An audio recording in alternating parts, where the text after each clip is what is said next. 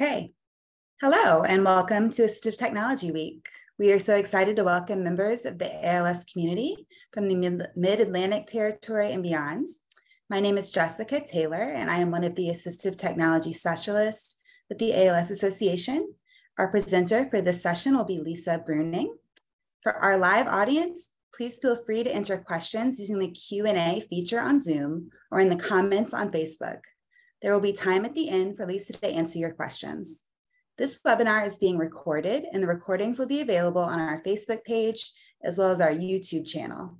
I will drop a link to the YouTube channel in the chat, or we will make it available to you, so you can check out our previous Assistive Technology Week presentations. This recording will also be played on Zoom at 3 p.m. today using the same link as this meeting. I now have the honor of introducing one of my fellow speech-language pathologists, Ms. Lisa Bruening. Lisa has been employed at the ALS Association since June 2002. She is currently the Director of Care Services and a licensed speech-language pathologist with 30 years of experience working with persons with diverse communication impairments and implementing assistive technology plans of care. Her family's connection to ALS through her maternal grandfather's illness and death when her mother was a young child heightened her awareness of the issues affecting persons living with ALS, as well as the needs of their family members even years into the future. Lisa is an energetic and engaging presenter who enjoys interactive discussion and debate. She leveraged her grade school teacher's assessment of talks too much into a lifelong career of providing education, advocacy, and intervention to improve, maintain, and restore clients' communication skills. In her free time, Lisa enjoys research, learning, travel, home improvement projects, hiking, biking, and gardening. Her interest in technology extends to the use of power tools in home improvement. Thank you so much for joining us, Lisa. Thank you so much for inviting me. Thank you to the Mid-Atlantic Territory. This is the third year of the Assistive Technology Week, and looking through the other presentations coming up this week, it's going to be a great week. And just so thank you to Reagan and thank you to Jessica and all of the Mid-Atlantic team for inviting me here today. So just a quick highlight, every morning, as Jessica said, there'll be live presentations. So we have the whole cast of characters coming up. So iTech Digital, Voice It app, tips and tricks for ADLs, and inclusive technology with the Skyle. So thank you for joining us today, and we'll kick this off. So my presentation is very, very high level. So feel free to ask questions. We'll probably save most of those to the end, if that's okay with everyone on the call. And so it's a very high level introduction of assistive technology and augmentative communication. So just first, a shout out to all the other care service team members who are here with us today online, across the association and other ALS groups who may be joining us. I still over 21 years have been here, and I know that with the mission and the motivation of helping families connect to learn about ALS through in-person and virtual, email, phone, and text, facilitating education programs, assisting with learning and teaching about appropriate equipment, getting connected to specialists, and providing local and national resources and referrals is definitely a much needed service still. Even with all of the internet help out there, you can't replace being in person. So my mouse is not deciding to click when we want. So just a little bit about the ALS Association. We do fund global research, nationwide advocacy, and local care. The Assistive Technology team and the DC, Maryland, Virginia chapter and the Mid-Atlantic Territory has had one of the longest working technology teams. So my hat's off to them and Reagan and Jennifer Mundy and this team. And the Assistive Technology team, our goal is to support an individual's desire to remain in contact with their medical team and their loved ones throughout the course of their illness, to be independent, control, and interact with the daily environment and people in the ways that they desire. So what is assistive technology? And that can vary from person to person, and the definitions are wide across. And so in a very wide and vague, open-ended, assistive technology is any piece of equipment that helps somebody perform a task that they may not have been able to do before. So anything to increase, maintain, or improve functional capabilities. And if you look at the little icons on there, you'll see that assistive technology helps in everything that we do every day. And we all use them, no matter if we have quote a disability or what we're working on. So the good thing about the time that we're living in now is that technology is accessible, it's mostly affordable, and it helps us all create in the world in the way that we want. So different abilities require different technologies. My primary goals and the goals for this talk are mostly to kind of introduce you to the concepts of assistive technology and dive a little bit deeper into communication devices and augmentative communication, which is my area of specialty. So the primary goals of assistive technology for those who need this are maintaining face-to-face and distance communication, primarily if insurance is going to fund this with their medical team and with their care team, loved ones as well, being able to call for help, alternative access to communication, and a whole host of things that we want to interact with our lives and in our home. So how do you choose the right technology?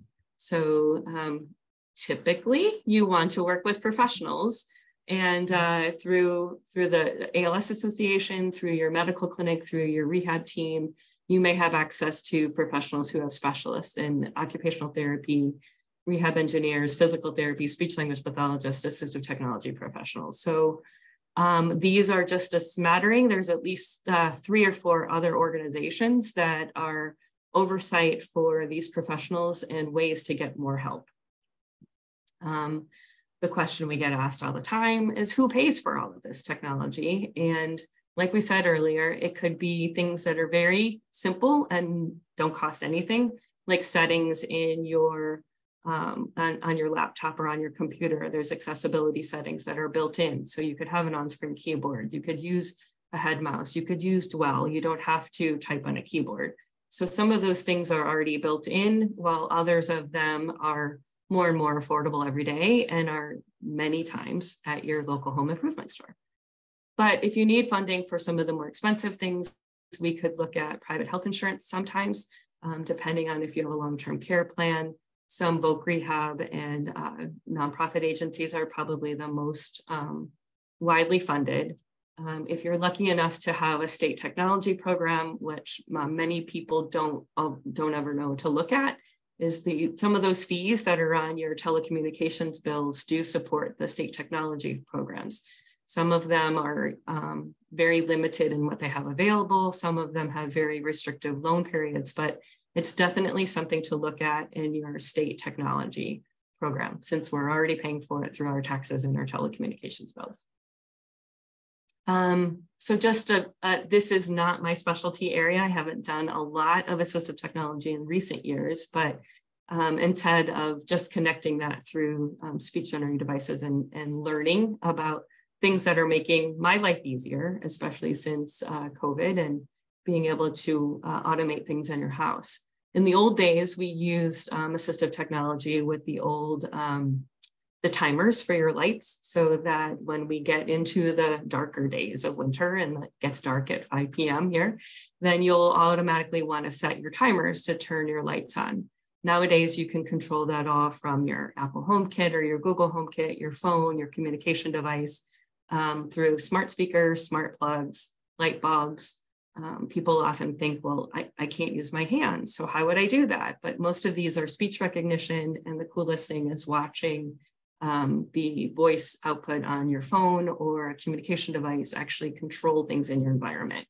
Amazing to be able to have all of this control so much easier now. The main purposes are for care partners to check in on you, for you to alert somebody when you have a need. You can set up daily medication reminders, if not for yourself, for your care partners as well. You can make phone calls to neighbors and friends and loved ones. It's highly restricted and not well encouraged to use 911 to call.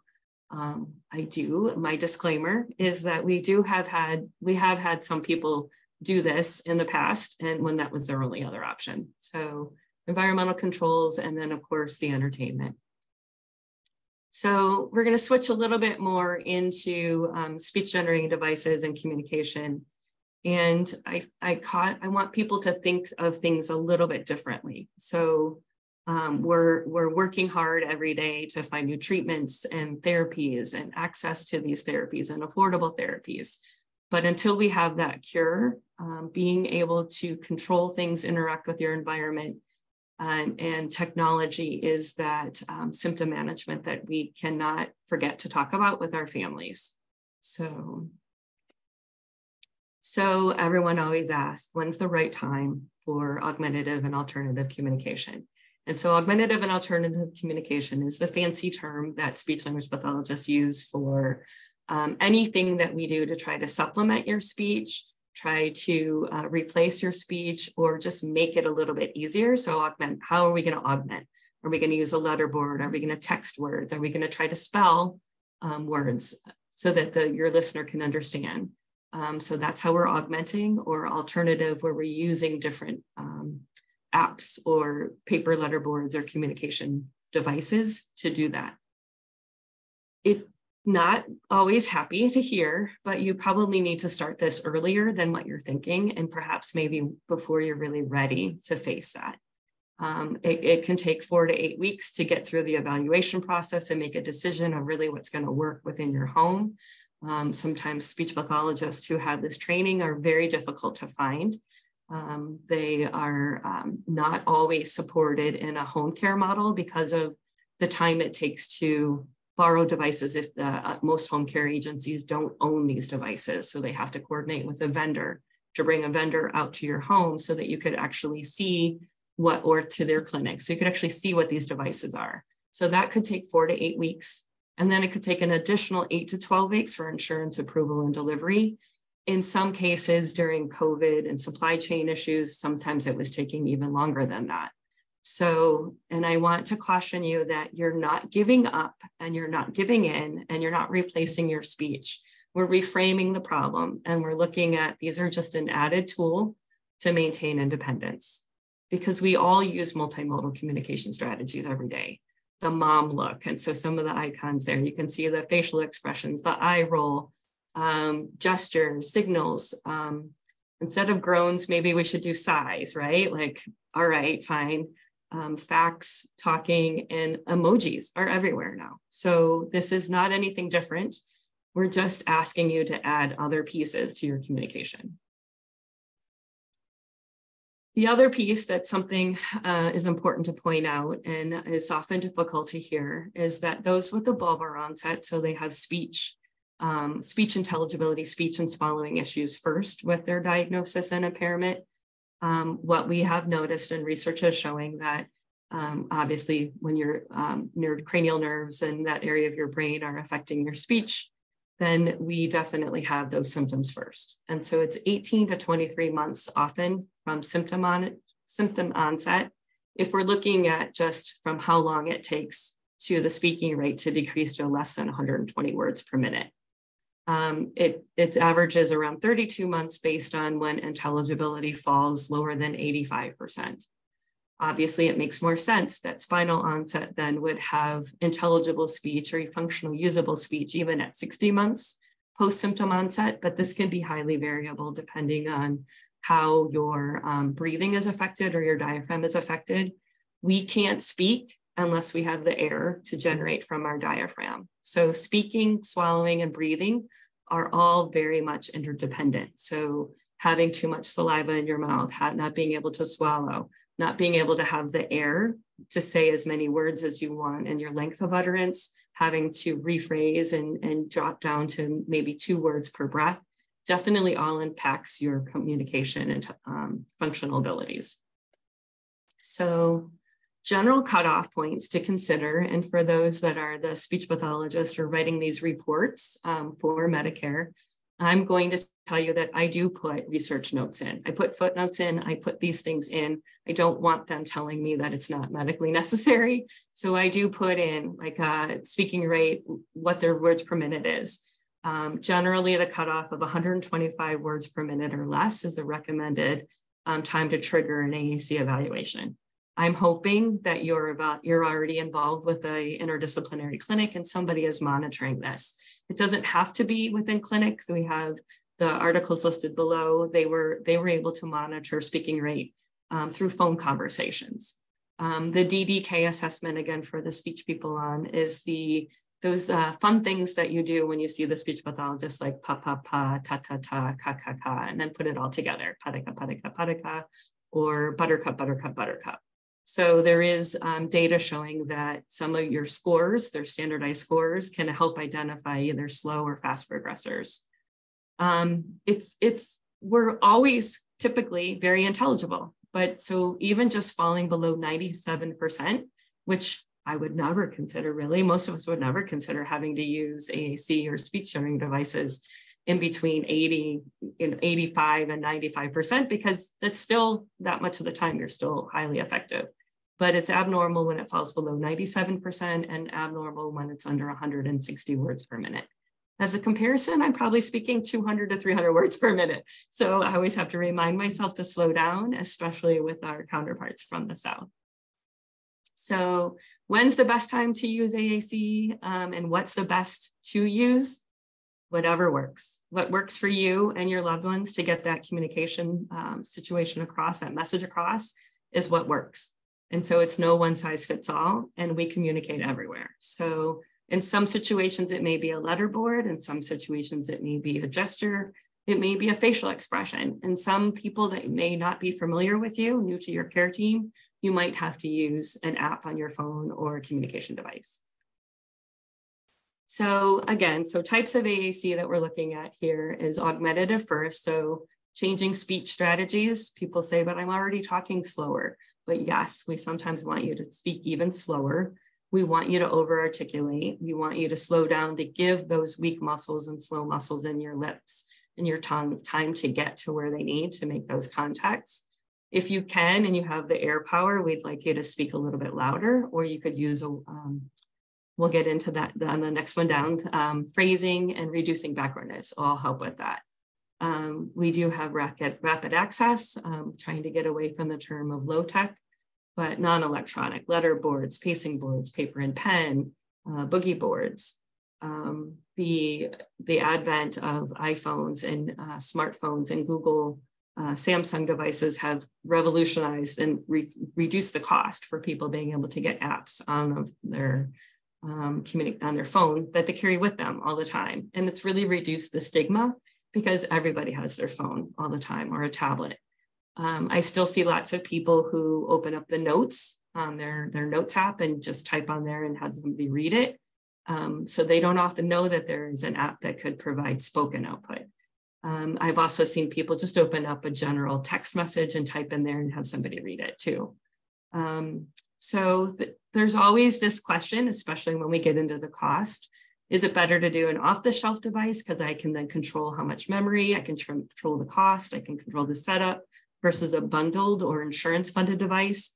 There's definite pros and cons of those. So if you already have a device that you love and it has all the memory, then sure, we can add on. But the thing to keep in mind is sometimes that the volume or the screen can't be seen outside. There's no warranty. Having to add on different switches or Bluetooth things could result in problems where things aren't always compatible. So there are these options of using bundled insurance-funded devices as well. There are lots of ways that we can now every day, even more things come out for your iPhone and your iPad. How do I use facial expressions? How do I use switch scanning with not really switch scanning, but it's your face is a scanning. Many of you have attended some of those presentations recently. Those are definite options that can be explored by your whole team. And this week, we're going to learn more about the Skyle as well. So bundled insurance devices are sometimes pretty important and recommended because of the fact that we know they work together. We know they're optimized, they're rugged, they withstand daily use. They used to advertise that they could be dropped and still keep on working. If you saw my iPhone, you would know it's pretty well shattered, but it still works, but you wouldn't want that to be on your communication device. And the thing to keep in mind is that we have to constantly adapt and change, constantly. What worked last week may not work next month. So keeping in mind that we're always adapting and changing and looking, and there's new things coming out all the time. So we often wonder, what does Medicare allow? And you can read these slides on your own as well. But basically speech, and we had to fight for this for a while.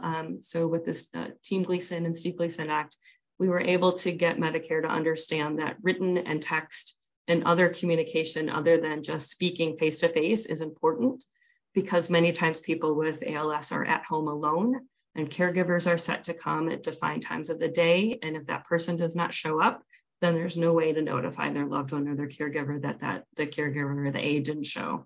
So it was mind-boggling to them, first of all, that people with ALS could be at home alone. And it was mind-boggling to them that aides didn't show for some reason. So during a meeting with Medicare back in 2014 or so, we were able to get them to understand that it was imperative that people with their speech generating devices were able to unlock their device and be able to access email, texting, talking with their medical doctors, and phone calling. So you have to have Part B. So some people are not always aware that they need to enroll in a Part B and a Part D if they stay with traditional Medicare. So you will need to talk with your care team and figure out a plan that works for you. And again, so the bundled devices need to be durable, withstand repeated use, have a lifespan of at least 3 years, not useful to somebody without a medical impairment. So that takes out that category of an iPhone or a tablet where somebody else could access that as well. You have to have severe impairment. So some of you who may have written reports before, the reviewers may have commented that it needs to be severe or profound. You can't say mild to moderate. So just things to keep in mind when you're writing those reports. A little bit of other ideas of bundled devices and insurances. They come locked, meaning you could only use them for communication. Most of the vendors, we're not going to get into the specific vendors during this talk today, have an option where you can pay out of pocket or have assistance from an agency to unlock those devices, so that then you could actually get into some of these other internet, phone, being able to do email and all of those things as well. Keep in mind that accessory cables that are needed to work for your communication device and your access method must be included in that bundled. So things that you might need extra to, extra ports to be able to plug in a Fire Stick or something like that are not covered. Those are things that are out of pocket. So the AAC care team involves the physician. There must be a face-to-face meeting with and some states vary in this. In general, it's about 6 months that you have to see a physician face-to-face. With COVID, some of those face-to-face can be through televisits as well. The speech language pathologist has to write a pretty extensive report. On another slide, you'll see that.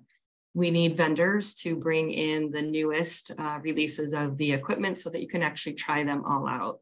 And it is recommended that you try more than one.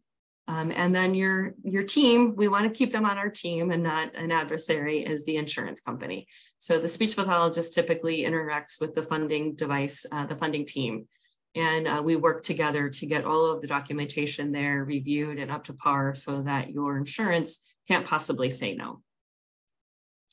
So things to remember on here is that the assessment has to include a patient self-report, oral structure, motor exam, severity. All of these things are in there. The device companies do have templates where you can fill in under the headings. And it's also recommended that you use your whatever agency that you've picked, whatever device you've picked, to go use their template. So again, this is just for some that was too many words on a page. This is a different visual, a little bit broken down with just the highlights. In this point, when we're talking about the self-report and figuring out where we need communication, I'm going to give a shout out to Amy Roman, and hopefully she's on or sees this at some point. Using this type of a checklist helps the family, helps the person who's dealing with communication impairment understand that I can use different strategies in different places and for different things. And so having a kind of a framework of what we're going to use and when for different types of communication challenges also helps explain to the Medicare reviewer of why you might need a speech generating device to meet some of these communication needs.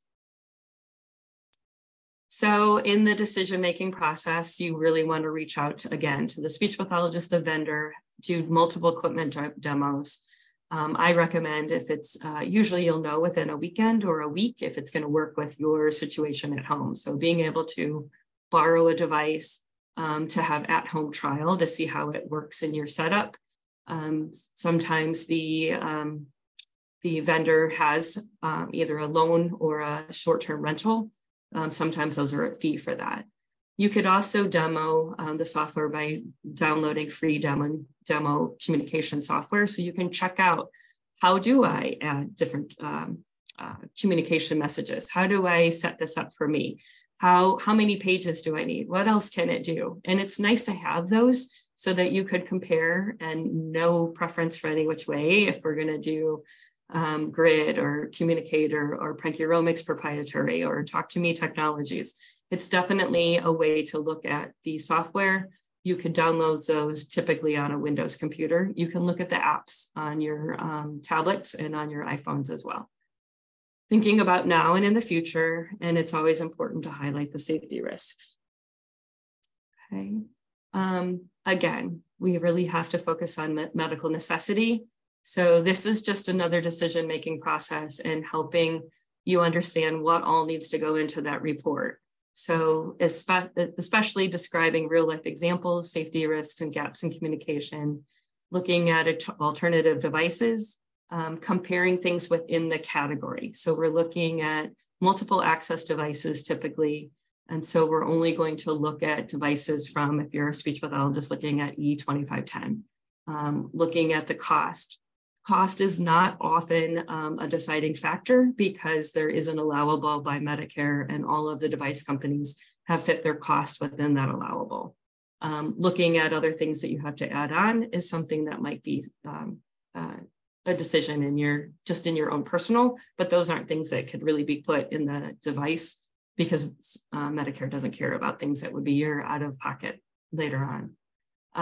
Looking at reliability, looking at communication breakdown, looking at support, many different things that we're looking at from our vendors to help us maintain and continue the communication journey and using the device that's effective. So I just need to note about access. And insurance providers require that you list the recommendation that are least costly, least restrictive products necessary to meet daily functional communication need. And so if I think about me having to type every single thing with my fingers or a mouse or my hand, so either direct or assisted direct, every single thing that I'm saying here today and every single thing that I need to say all day, there's probably, oh, there's another typo, Jessica. And so there's no way that I could type everything with my fingers or my hand. So we need to let them understand how much work that is and what kind of fatigue. So you try it out and you compare how long it takes for somebody to type something with their finger or use their mouse or use some of these other assisted direct or switch scanning. You then would highlight, are there more cramping or fatigue, not able to use that motor skill the next day. If we're looking at a head mouse, do we have lots more neck weakness and cramping and fatigue, shoulder pain and neck pain? So we need to look at all of these things and definitely put these in. It is important to note that eye movements are often the least fatiguing, if not the only remaining volitional movement that we have, but it's also in this next slide, about 8 plus or minus 3.9. So the range for somebody typing with their eyes is 4.2 to 12 words per minute. Again, if we're looking at speech under 125 words per minute is not functional and is severe. And when we're cueing the use for augmentative communication, we're looking at a huge shift in the demand for the caregiver and the care partner to assume a lot more of the communication, the functional communication and much more of that role. 4 to 12 words per minute with your eyes. And that's still better than anything that most people could do with their hands. It's important to look at the keystroke saving rate. And by that, what we mean is documenting in your report what types of rate enhancement strategies are built into the software. Is there word prediction, phrase prediction, and communication, whole messages? Checking on time.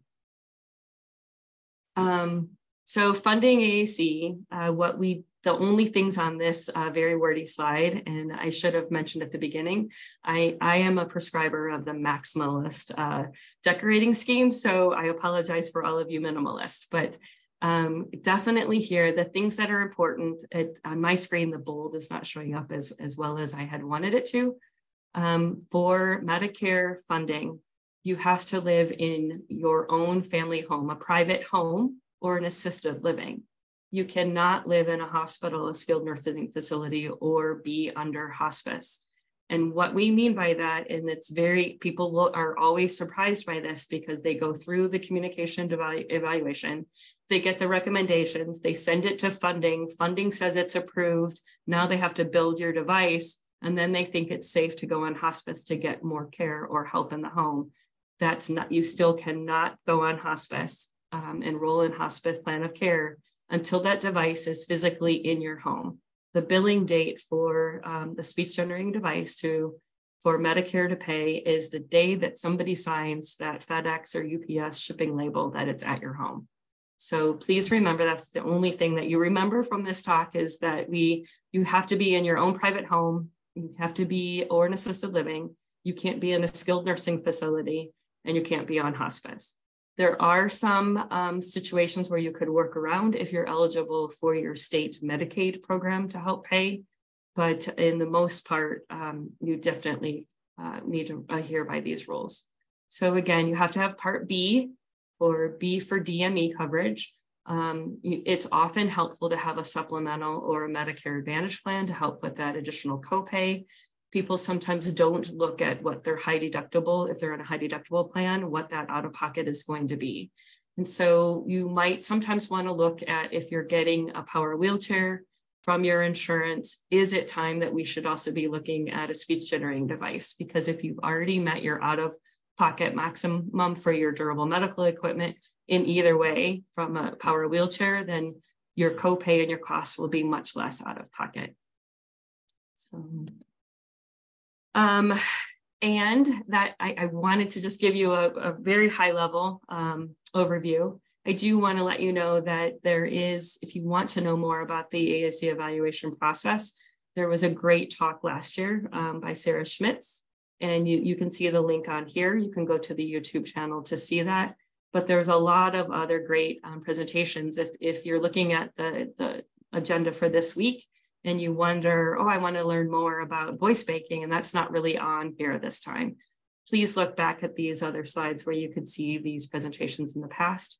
If you want to learn more about adaptive equipment for ADLs, such as the OB or computer access or environmental controls, please look at some of these other slides.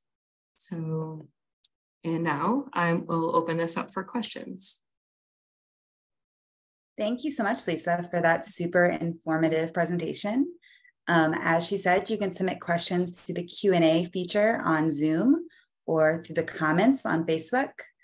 I will start us off with a question. So Sarah, in the past, gave a great presentation you can look back at for sure about the AT evaluation process, but could you kind of touch on what that looks like for a person living with ALS or for a family, what they should expect? Sure, that's a great question to start over. I glossed on it a little bit. So when you see your doctor, the doctor would start out with a referral for a speech and language assessment for speech generating device. So that's that face-to-face piece. Then if you're involved with a multidisciplinary team, a member of the team or somebody ancillary to that team as a speech pathologist probably is your expert for assistive technology and speech generating devices. So the referral will go to that speech pathologist who will then schedule the evaluation. If you can make it to the clinic, that would be great. But then again, it gets coordinated with the vendor to get there. Part of the evaluation is a general speech and language evaluation piece. So we're looking at what is the intelligibility? What do you have any communication breakdown? Are your words difficult to understand? How much do your caregivers understand? How much do people who aren't familiar with you understand? How much do your medical providers understand? And often there's several different ratings for that. There are also some formal assessments looking at dysarthria assessments and speech intelligibility. There's the speech rate evaluation where they might have you read a passage, oftentimes a grandfather passage or a rainbow passage. There's different passages that then it would be calculated of your rate of speech. And intelligibility could also be factored from that as well. So once we have an idea of a needs assessment as well, as part of that is looking at who are you communicating with each day? What's your environment? Where are you sitting? What type of device do we need? What type of access do you have with your hand skills, typing skills, mouse, head movements, all of those things? Then we develop a short list of technology that we would recommend that you look at. And oftentimes families come to me and they said, well, I'm in a Facebook group, or I know somebody who had this type of device. Can we look at that? Absolutely. We can look at whatever device that you want to look at or that you've heard about. So we make the contact with the vendor. We have them come and arrange to either meet with you at home, come to the meeting, see if there's, once we narrow it down to one or two, then typically what I do is I have you try it out for a week or a weekend and see which device really works for you and your caregivers and which works within your life. Once that's developed, the speech pathologist then writes a report, all of those things that Medicare requires. There's paperwork that the family has to assign, client information form, copies of your insurance cards, front and back, assignment of benefits, understanding that you're giving permission for the vendor to talk to your insurance company on your behalf, and that you're giving them, the insurance company, permission to pay the vendor. So that's that assignment of benefits. And there were in the past cases where the family actually took the money from the insurance company and was going to buy the device. And then something happened and they spent the money on another thing and they never got the communication device. That would be a misuse of funds. So they don't do that anymore. So there's a lot of other paperwork with that. And like we said, it could take between 8 to 12 weeks before that device is actually in your home. Okay. Well, and then I guess I should talk about that. Once it's there, typically the vendor will come out and help you with the first initial setups. So I like to tell people, get it out of the box, plug it in, get it charged up. If it's able to connect to your internet, that would be great. You could run some of the updates. In most cases, you'll have to purchase an unlock code first to get that connected to your internet so that then you can get the updates in, have the vendor come, help you set up all of those things, arrange your homepage how you like it, and then get busy starting to customize.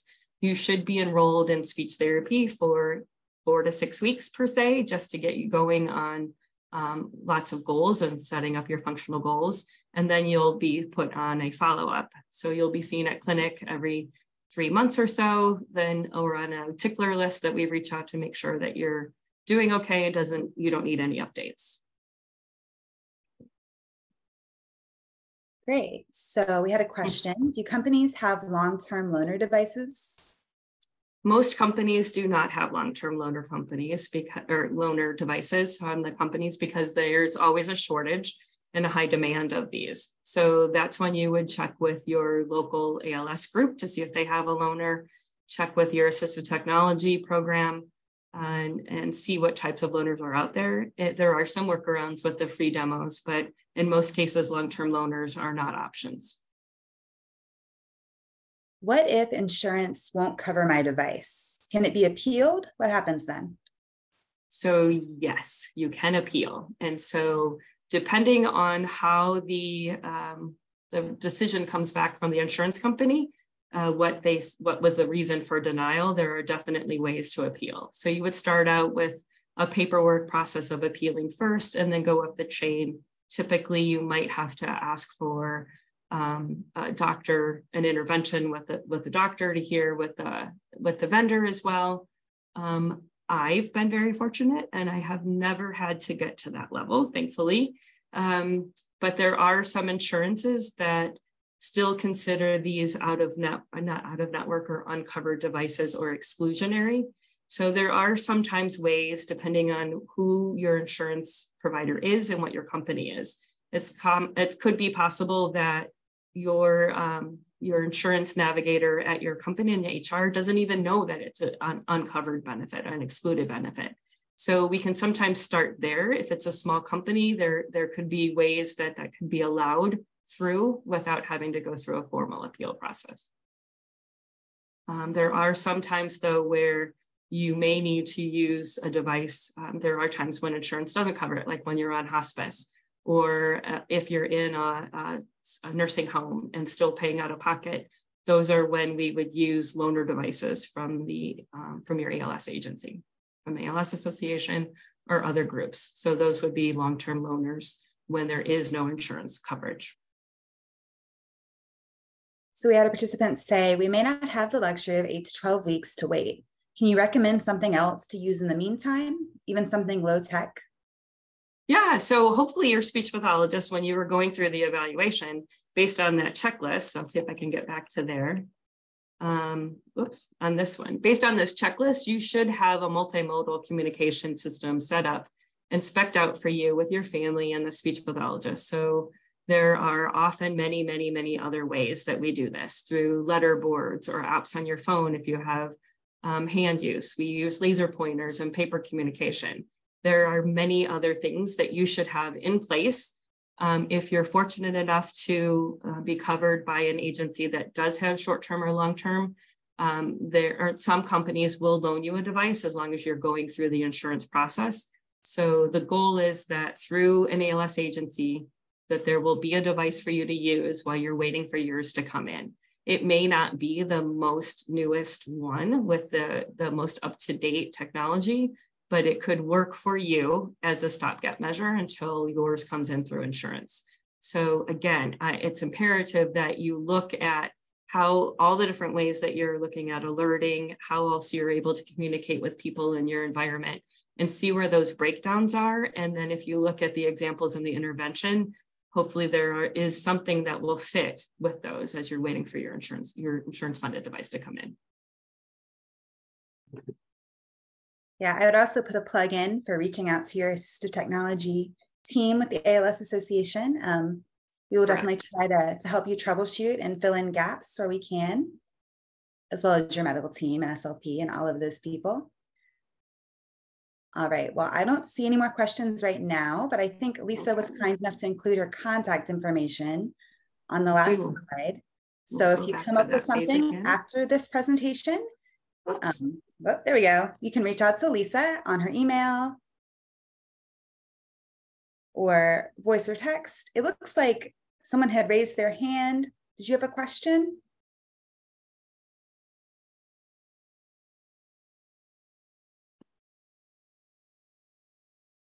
I don't know if I can like call on you like this is school when you have your hands raised. So I don't I have to put it in the Q&A. Type it in the chat.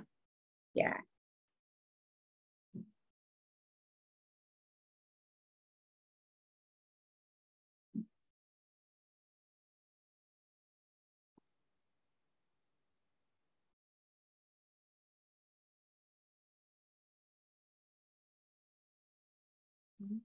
While we're waiting for that, I want to thank Reagan and Jessica again for inviting me to give this overview and the process of how to get a speech generating device. So someone has asked, did the theory of everything demo these devices? Repeat that again, the theory of everything. Yeah, I'm not familiar with that. Did theory of everything demo these devices? So, so Stephen Hawking is one of the probably most well-known people who use a speech generating device. His device was Words Plus on an old Windows computer. And he used lots of blink or twitches with his cheek at first. And, but speech generating devices and the technology has been around since the 70s and 80s. We used to have to use big, huge honking computers and connect it to the computer for access method. But the philosophy of how do we turn text to speech into spoken speech, how do we do shorthand forms of that, is definitely was part of Stephen Hawking's and that his theory of everything. He had, there was a little pop-up window with message numbers that you could use. There was also logical letter codes that we used at a time. So everyone might know this from Tigger, TTFN, Tata for now. So those are logical letter codes. We know them all now because they're short for texting, LOL, ROFL, all those things as well. Many people can use those. And we no longer have to be physically connected to our device through.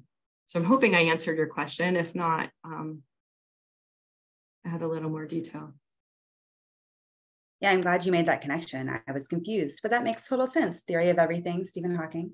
Yeah. We had another question. So can you talk about resources for training with the device if you're on hospice? So definitely reach out to your local ALS association. If you're not in a chapter or a territory that has assistive technology professional yet, there are agencies that you could reach out as well. You could reach out to the Team Gleason has help, Bridging Voice has help, lots of other agencies and professionals that are there to help you. You can reach out to me. We'll get you connected. We're working on a list of volunteers who could connect with you via Zoom. And so there's lots and lots of help out there, way more than it ever has been. And it's so much easier since COVID. And you definitely should not forego communication or technology or a plan, even if you're on hospice. So again, reach out to your local ALS Association care team. They will know where to refer you and where to get help. And agencies are available across the US to help with this. So what if you are in long-term care, skilled nursing before your voice goes?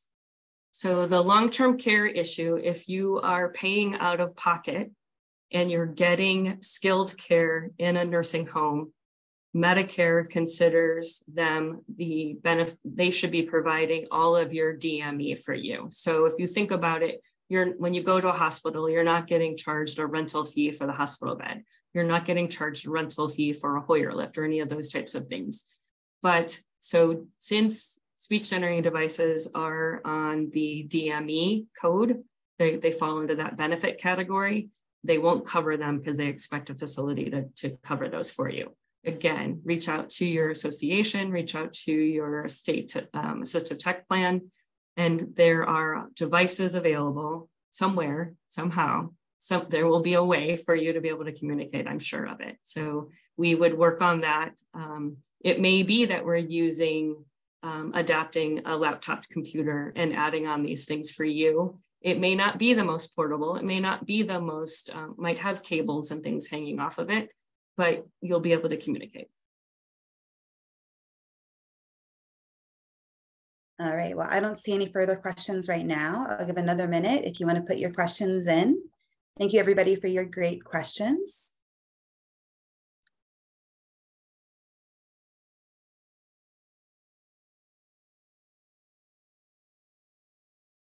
Thank you. While we're waiting, I think this is probably the first time I've ever finished early, you guys. I'm just going to remind everyone that we have presentations every day this week at 11 a.m. Lisa was so nice to include the list at the beginning of her presentation. Also, they will be recorded on, you can find them on Facebook. It's being played again on Zoom at 3 p.m. or it will be on our YouTube channel, which has been shared in the chat. If you have questions afterwards, you can reach out to Lisa through, there we go. That's the rest of the week for Assistive Technology Week. So come see us tomorrow for iTech Digital, which is an eye gaze company. They make eye gaze devices. So that's kind of connected to what we were talking about today. If you have questions after this presentation, you can reach out to Lisa at her provided contacts, or you can reach out to your AT team. and we look forward to seeing you tomorrow. Thank you so much, everyone.